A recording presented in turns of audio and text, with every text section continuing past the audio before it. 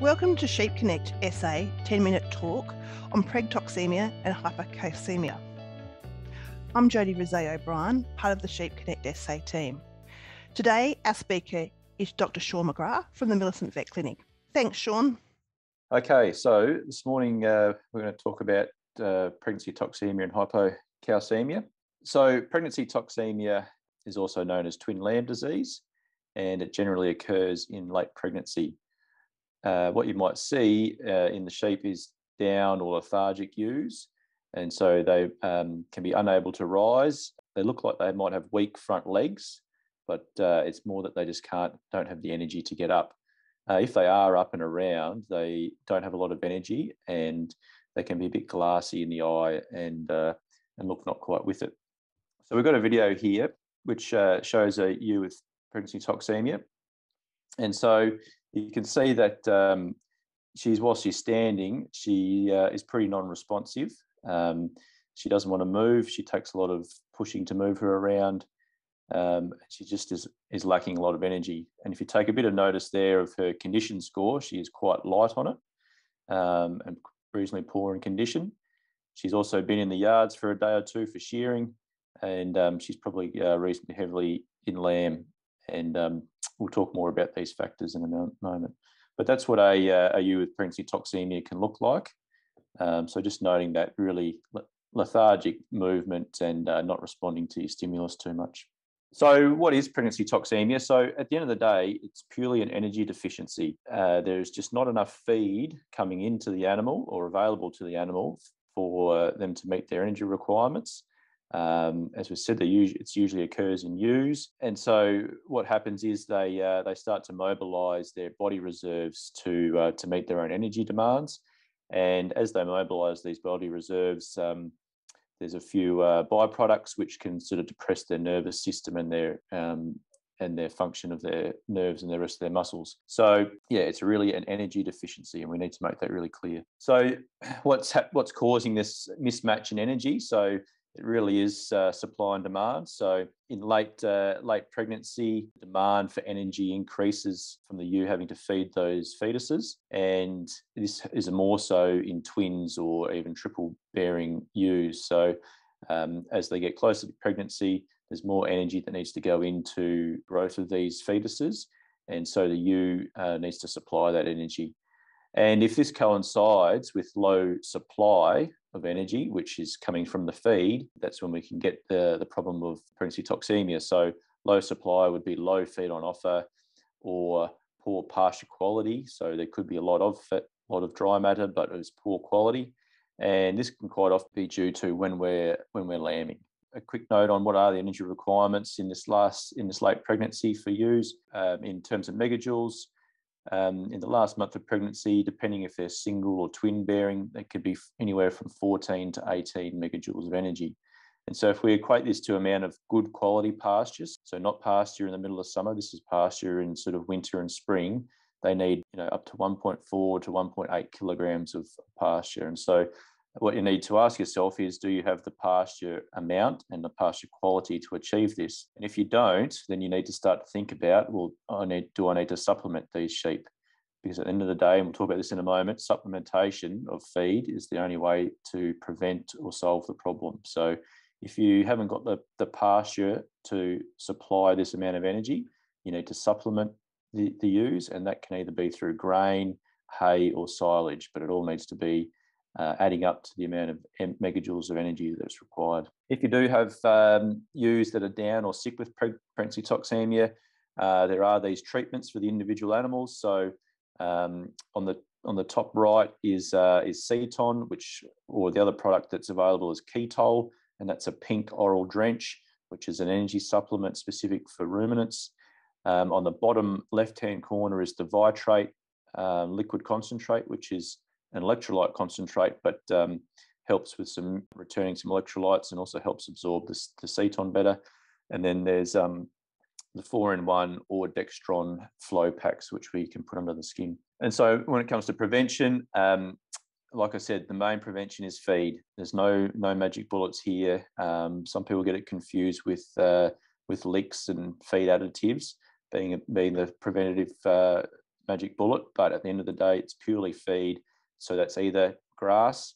If there's not enough grass, then you need to look at grain, silage, or hay, and making sure that there's enough feed to match those energy requirements. And if you need to supplementary feed, then you need to get it right. So we've got those images for lifetime ewe management courses. So they are a great way to learn how much supplementary feed you need to be doing. And if you're going to bother to do it, I think you need to spend some time in doing some calculations and getting it right. And the other thing to look at in terms of prevention is body condition score targets.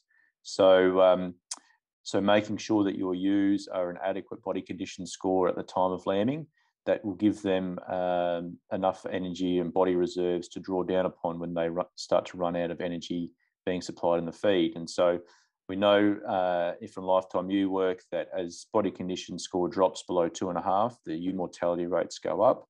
And a lot of this is probably driven by pregnancy toxemia. So feed, supplementary feeding, and body condition score targets are the key ways to prevent it. We just look now to hypocalcaemia. This is also known as milk fever, and this purely is a low blood calcium. What you might see on farm is some down ewes, can be similar to pregnancy toxemia, but if they are up and about, unlike the pregnancy toxemia where they're pretty depressed and lethargic, the ewes can have some jerky sort of movements and be a bit twitchy. And you may also see some lambing difficulties. Calcium is required for muscle function, and so if they're a bit low in calcium, they can have some lambing difficulties in terms of trying to push those lambs out. But the main thing that we probably see is down ewes or ewes that are a bit jerky in their movements. So this is a picture of a ewe that has hypocalcaemia. She's obviously sitting down and unable to get up. We have another video here of a ewe with hypocalcaemia. She's unable to move. She's sort of in a bit of a comatose state. And if you can just see there, her ear was twitching quite a bit. And there's just got these fine sort of tremors and fasciculations across her body. And that's what we generally see with hypocalcaemia. Once again there, hopefully you can just see that ear twitching a little bit, which is a bit different to that ewe that had the pregnancy toxemia at the start. Here's another video of a ewe with hypocalcaemia. Once again, that is up, but she can move around, but she's a little bit jerky in her movements. And so once again, different to the pregnancy toxemia, where she didn't want to move at all. This one wants to move, but is quite jerky and uncontrolled or incoordinated in her movement. And that can be a little bit of the difference between pregnancy toxemia and hypocalcaemia. So what's happening with hypocalcaemia in sheep? In the last trimester of gestation, there's a big draw of calcium that goes from the ewe's reserves into the fetus. As those fetuses start to make bones, they need calcium, and so they need to get that from the ewe, and so they suck that out of the ewe. It's a little bit the same as the pregnancy toxemia. It's a supply and demand thing. So in late pregnancy, the demand goes up, and we need to make sure that we're supplying enough calcium to the ewe. Sometimes we see some outbreaks, and we might see outbreaks of down ewes. And this is quite often around handling. So pre-lambing treatments is a really common one. And sometimes it is combined with pregnancy toxemia. So what are the risk factors for hypocalcaemia? So the main ones are the first 3 or 4 there. So if we've got extended periods of grain feeding, so greater than 6 weeks, that increases the risk of hypocalcaemia. And that's because grain is inherently low in calcium. And so if we're having to feed high levels of grain for a long period of time, we're purely just not giving enough calcium to the ewes. And when that starts to combine with late pregnancy and that big draw of calcium out of the ewe, then there's not enough reserves for the ewe to draw upon. Older ewes, so greater than 5-year-old, they are at higher risk. Once again, their body reserves are a bit less, and this can compound over a few years. So if there's extended periods of grain feeding over a couple of years, their reserves will be depleted because they just haven't had enough intake. Twin-bearing ewes are a bit more risk as well, a bit similar to the pregnancy toxemia story, and that 2 lambs are drawing more calcium out of the ewe. And then we have stress. So any handlings in the last 4 weeks of pregnancy can tip ewes over the edge. And around those handlings, if we have them off feed for greater than 12 hours, we can also run the risk of tipping them over the edge. And so a common scenario that we hear is people bringing bringing ewes in for pre-lambing treatments within that last 4 weeks, and having them around the yards for a day and maybe overnight or extended periods of time where they're sort of off feed or on very minimal feed. And that can quite often be enough to tip them over the edge, and we end up with down ewes and ewe mortalities. The bottom few risk factors there are sort of secondary ones, but they can play a role, and that's to do with soil pHs and soil phosphorus sort of tying up the calcium and not making it available to the sheep, or extremes in feed on offer and extremes in body condition scores. So if we've got those things combining as well, we can have some increased risk of hypocalcaemia. So what are we going to do about it? We talk mainly about supplementation. We want to be targeted in our situation. So if we have grain feeding going on for more than 6 weeks pre-lambing, then it's pretty important to supplement with some sort of calcium into the ration. The other situation, which is high at risk, is lactating ewes on grazing cereals or irrigated ryegrass. Those fodders or those forages are once again inherently low in calcium, and with a lactating ewe that have a big demand for calcium, they can end up in hypocalcaemia. So the way to supplement is either through commercial loose licks or homemade loose licks, which involves stock lime and salt. Once again, you can either make them yourself or you can buy them commercially, or you can add limestone, or stock lime to grain at 1%, and you can add that in as you feed it out or put it into your feed cart.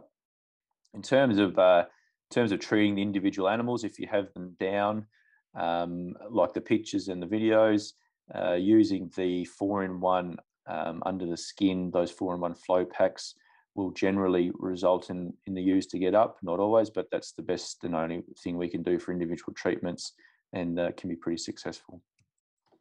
So how do you tell the difference between the two? Just to summarise, so the difference in movement is can tell us what's the difference between pregnancy toxemia and hypocalcaemia. So in Preg Tox, they're a bit slower in their movement. They're not as responsive to us stimulating them, whereas hypocalcaemia, they're a bit more jerky. As I sort of showed in those videos, when they're down, the hypocalcaemia ones have those twitching and muscle fasciculations, whereas a pregnancy toxemia one will be down and not really responsive.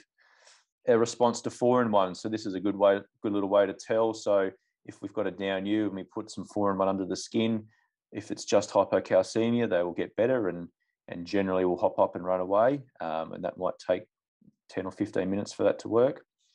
If you do a post-mortem, and you can do a quick one at home yourself, if you've got down ewes or dead ewes, if you cut them open and there's twins present, there's a fair chance that it's probably pregnancy toxemia.